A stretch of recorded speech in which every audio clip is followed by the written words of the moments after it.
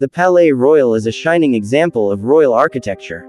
The Palais Royal was built during the reign of Louis XIII for the residence of Cardinal Richelieu, also known as His Highness in Scarlet, was Louis XIII's chancellor.